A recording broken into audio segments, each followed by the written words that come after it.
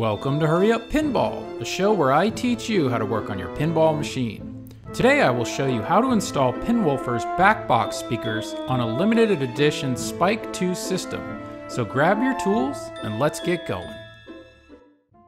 Here is a look at the items we will be installing today. These items include the new PinWoofer Backbox speakers, custom speaker rings, and mounting hardware. To begin this installation, unplug the pinball machine and then, if necessary, move the pinball machine so you have access to both sides of the pinball cabinet.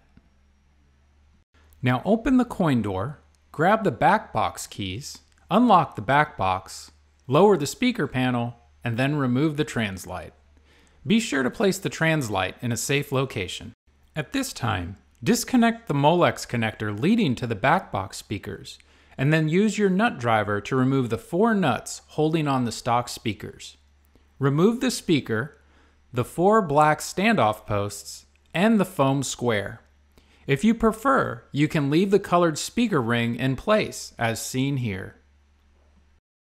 Next, grab the speaker ring and install it on the threaded posts. Use the included hardware and install 1 washer and 1 lock nut on each post, then use your nut driver to tighten it down.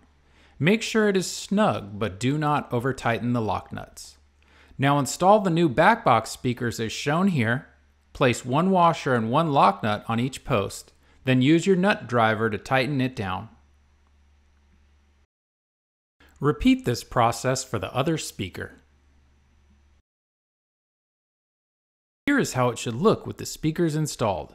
At this time, connect the PinWoofer wiring harness to the speakers, then continue the installation process based on your pinball machine make and model.